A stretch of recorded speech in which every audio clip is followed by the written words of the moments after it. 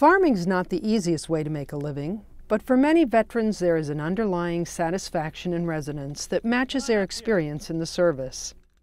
More and more veterans who have turned to farming are contacting the Livestock Conservancy's Allison Martin to learn about raising heritage breed animals. One of the things that I hear again and again from veterans is that part of what took them into the military service in the first place is that they want to serve. They want to serve their country, and when they come home, they want to find new ways to serve. And some of them find that in farming and particularly in raising something like a heritage breed, an endangered breed that needs help in order to survive. Veterans Jackie and Louie Huff created Raft Swamp Farms in Hoke County, where they raise heritage poultry and vegetables. Louie was raised on a farm, but farming was a lifelong dream of Jackie's. She thinks veterans are well matched to farming and raising heritage breed animals. They're not afraid to work hard, they're not afraid to work outside in all different kinds of weather, and this kind of a coordinated environment is much more appealing than what might be termed commodity agriculture, where you have acres and acres of the same thing, or very enclosed spaces where animals are less than comfortable. This kind of an environment where everything works together just seems to have an appeal, I guess because a lot of Army systems just work together. Everybody has a task, everybody works together to accomplish the mission. A farm is the same way. Louie was in the U.S. Army Special Forces, or Green Berets, and recalls how his childhood on an Indiana farm prepared him. We didn't have modern tractors or anything, so we had animals to help us do a lot of the work on the farm. But I enjoyed that life, getting everything from the land or the woods, medicines, whatever. And in turn, going in the military, it was easy for me to do survival and things like that. After the service, Jackie researched sustainable farming and looked for land even before she met Louie. Once they teamed up, they created a system where every animal and plant on their farm had a purpose, from their rescued border collies to their carefully chosen heritage breed chickens, ducks, and geese. Their heritage birds rotate through one of 3 fields each year to clean it for a future year's use as a market garden.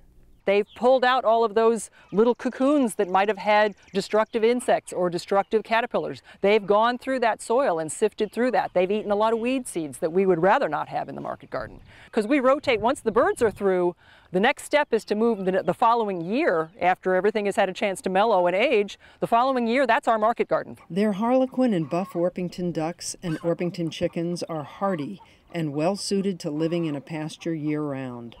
They only go into their coops at night for protection from predators.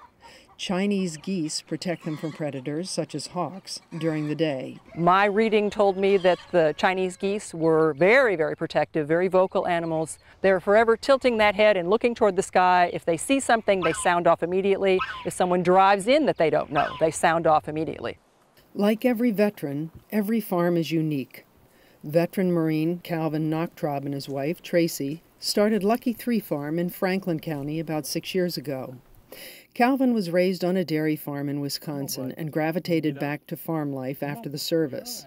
I went into the Marine Corps, stayed in there for 4 years, met Tracy while I was in there, got out. We were fortunate enough that this was her family's land. We purchased this property from her grandmother, and I kind of just hobby farmed it because I always liked the cattle, so we always had cattle here. But I was working full-time in Raleigh, plus messing around with these cows, and it wasn't very profitable. Calvin's cows were Black Angus, a popular breed, but he needed cattle better suited to his farm. We went to a conference, is how we learned about the Red Devon, and they perform on grass. We need something that we can finish and fatten up on grass. So when we switched over, we had to find something that was going to perform on grass, and the Black Angus just don't give you that. They're bred, their genetics are bred more for that feedlot. Because heritage breeds are more expensive than more common breeds, Calvin crossbreeds both his Devon bulls and Tamworth boars. The focus at Lucky 3 Farm is on producing a flavorful meat product to sell directly to the consumer. And financially, it's a roller coaster. Because, you know, I mean, we don't know what the summer is going to bring. We go into a drought.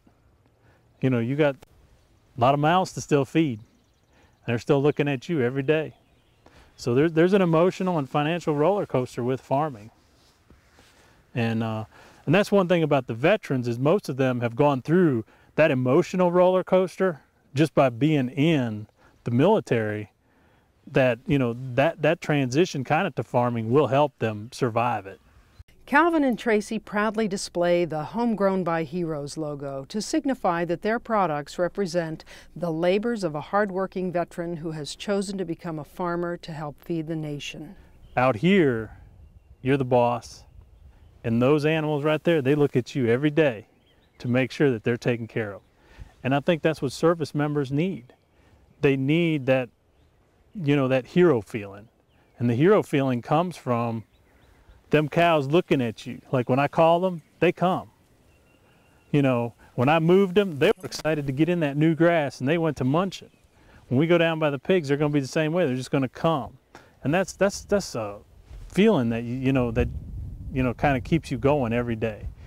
Veterans are actually a great steward for the endangered breeds that we work for. The characteristics that they learn in the military, such as, you know, hard work and planning and being motivated to pursue a goal, these are all characteristics that make them excellent stewards for endangered breeds.